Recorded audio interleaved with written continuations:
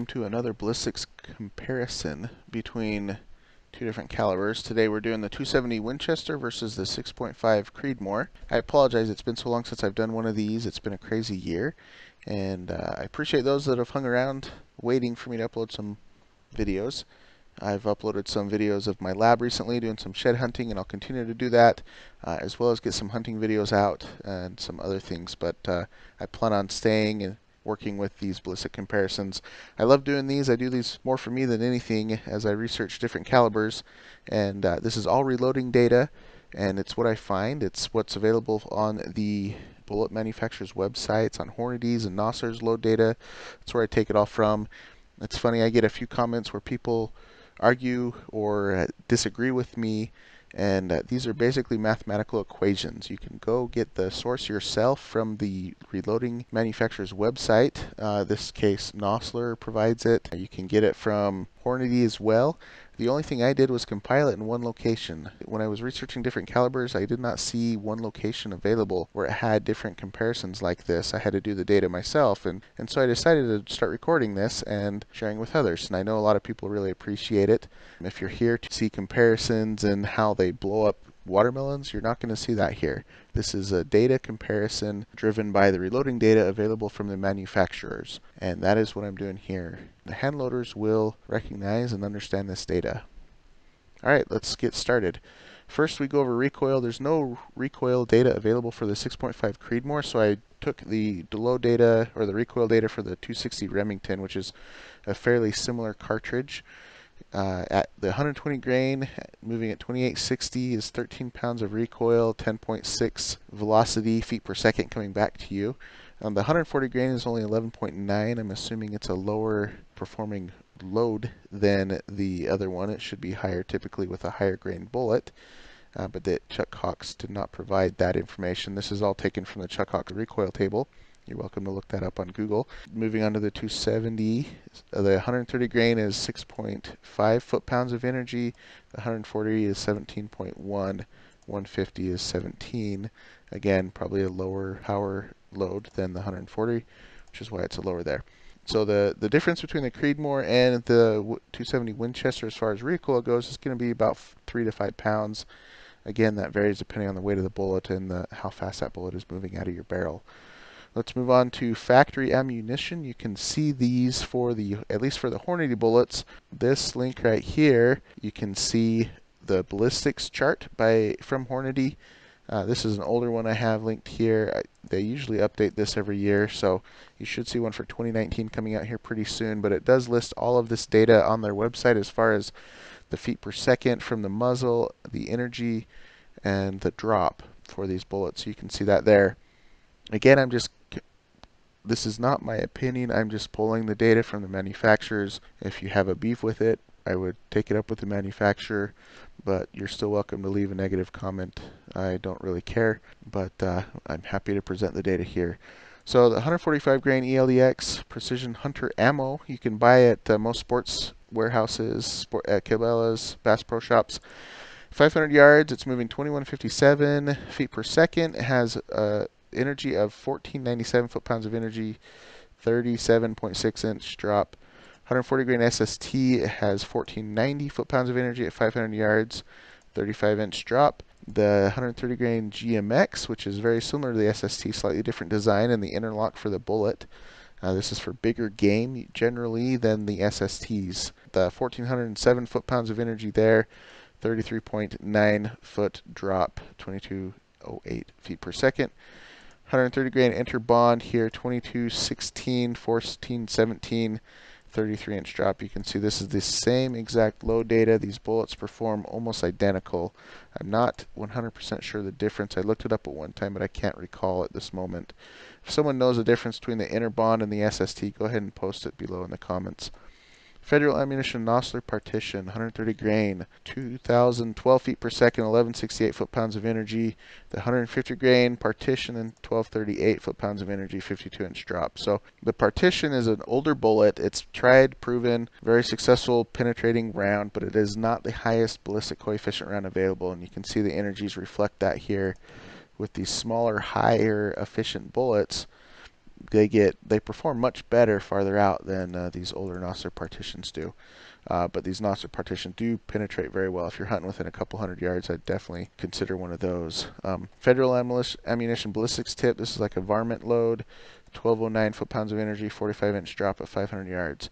Let's move on to the Creedmoor. You have 143 grain ELDX, 1309 foot-pounds of energy. I do want to state here real quick, I've had a few people comment that the ELDX bullets don't hold together.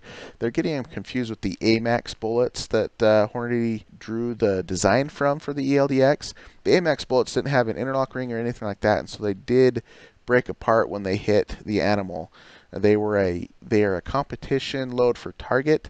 They were not designed for hunting originally, but many people used them because they had such high efficiency. They had a lot of downrange energy, and they would dump all that energy into the animal. The problem is they wouldn't penetrate very well because they would break apart. The ELDX bullets is different because they have an interlock ring inside there that keeps it together. I've killed 2 deer this year, and both times the bullet went all the way through. On the second one, my buck, it went through and hit the back shoulder and left a 1.5-inch hole out the back end of the buck. So it stayed together very well even after hitting bone. It went through and stayed together very well. So I was very pleased with that. Of course, that was 162 grain ELDX out of my 7M M08, but it performed flawlessly. Perfect, exactly how I'd expect a hunting bullet to perform at 300 yards. But here, 143 grain ELDX, 1309 foot-pounds of energy for the Creedmoor at 500 yards. 147 grain ELD match bullet. This is again not for hunting. This is the AMAX version basically of the ELD. This is 1428 foot-pounds of energy, so you can see why people wanted to use it for hunting. The energy is just astounding for this size of bullet at 500 yards. But it is not designed for hunting. You can use it, but you're not going to get as good a penetration. It's going to fall apart on you. 140 grain boat tail hollow point. American gunner uses self-defense target shooting varmint and small game. 1209 foot-pounds of energy at 500 yards. Then the SSTs, 1214 foot-pounds of energy, 500 yards. 120 grain GMX, 1150. The 120 grain interlock, 1015 at 500 yards. And then trophy gain long range. This is another great one if you're going to be out shooting long range. Good for elk. Lots of people have taken elk with this bullet here, and same with the ELDX there. I know a lot of people don't think the Creedmoor is sufficient for elk, but if you look at the sectional density of the Creedmoor bullets, you can see they are higher than the 30 calibers out of the 300 Win Mags, and they stay together and they have downrange energy that is pretty impressive for the size of bullet that they are. And it allows people to take elk with them, I mean, fairly ethically. Would it be my first choice? No, but there's people that use small. I know someone that uses a 243, and he takes elk, and he's almost always one shot and they're down. Of course, he keeps it all within limits, but he is dead accurate with that 243, and that's why he uses it on everything he kills. He picks the best bullet for that, and he has killed at least 10 elk with his 243. That would not be my personal choice, and some people would question whether that's ethical or not. But he does an awesome job in his hands. I would consider that an ethical gun for him. Anyway, sorry to get sidetracked there. This one here, 129 grain, 1243 foot-pounds of energy, 1065. And then here's the comparisons. The 270 Winchester from the factory has 1355 foot-pounds of energy at average at 500 yards, and the 6.5 Creedmoor has 1204 average at 500 yards. Hand loads with the ELDX, 6.5 Creedmoor, 143 grain is 1331 foot-pounds of energy. The 145 grain ELDX, 537 BC, this one's 625, in case you're wondering. It has 1410 foot-pounds of energy. This bullet's moving quite a bit faster out of this gun than this one is out of this gun. The energy is only 70 different or 80 difference because of that ballistic coefficient on there. Anyway, moving down to Nasser Load data. 100 grain Partition, 1771 on the most accurate, and 817 on the max load. The 125 grain Partition's 1060 on the most accurate from the Nosler load data, and 1148 on the max load from the load data from Nosler. And then moving down to 130 grain AccuBond, this is basically the new version of the Partition. It has the penetration that the Partition had, but a sleeker design, a little bit more has a little bit higher ballistic coefficient there. 1095 at 500 yards for the most accurate, and 1230 for the most accurate on the max load there for foot-pounds of energy. The Accubon long range, this is an excellent bullet there. 1214 for the most accurate and 1359. On the Nosler website for the load data, it has the same recipes for all these bullets of the same weight. So there's 3 different bullets here, all the same recipe for both of them. Same powders, same gun tested. This one is 910 foot-pounds of energy for the Partition. You move up to the Accubon 938. Same recipe, same powder. And then for the Accubon long range, you're 1193. So it's only 2 grains more, but 250 foot-pounds of energy more.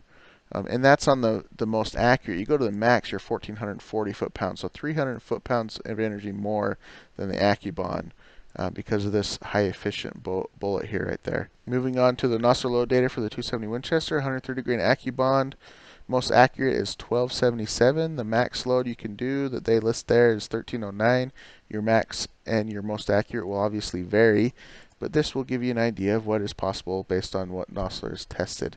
140 grain Partition, 1155 there, 1260 there. And then again, like I said, Nosler uses the same load data for the same weight bullet. So this is the same powder, the same gun, everything. The only thing that's different is the bullet. And you can see a big difference between the Accubon and the Partition. The max for the Partition is 1260, whereas the max for the Accubon is 1411. So a big difference there based only on the higher efficient bullet there. 150 grain Partitions, 1190 most accurate, and 1326 foot-pounds for the max load there. And then 150 grain Accubon long range has a whopping 1467 foot-pounds for the most accurate and 1626 foot-pounds for the max. Again, the long range bullets, they do have a great design, even just to 500 yards, which isn't that far. 500 yards is within 500 yards, I would say, is optimal for elk, and you get 1626 foot-pounds of energy out of this 150 grain bullet. That's pretty impressive. Base that on you compare that to the 160 grain Partition, 1159 for the most accurate and 1239 for the max. Big difference there. And this is a lighter bullet, so 400 foot-pounds difference right there. Pretty awesome. All right, let's move down to the results here. You can see the 6.5 Creedmoor. The most accurate load energy average is 1025. The max is 1177. The 270 most accurate is 1257, and then the max is 1361. So just under 200 foot-pounds more than the Creedmoor as far as your average goes. Again, you can take that 1411 foot-pound energy one for the Creedmoor, that 142 grain long range, but then you have the 150 grain long range for this guy that's over 1600 foot-pounds of energy. So there you go. They both have their strengths for sure. Target, I would focus on this guy if you're doing some competition long range shooting. For hunting all around flat shooting gun, the 270 is hard to beat. Both will get the job done in any situation, and a lot of it depends on the hunter. So I appreciate you watching. Let me know if you have any questions or requests below. I'll continue to push out these videos, and I'll also continue to do some hunting videos with my dog, Hunter, my lab. You can see those shed videos I did recently where I was practicing with him. We're going to be going out next month with a couple other YouTubers, do some collaborations there, and get some shed hunting videos up for you. So let me know. Hopefully you're interested in those, but if you're just interested in the ballistic comparisons, I'll continue to do those. Let me know if you have any requests or questions, and I'll be happy to put together a video for you. Go ahead and subscribe, hit the bell so you can see when I upload a video, and thanks for watching. I hope you have a good day.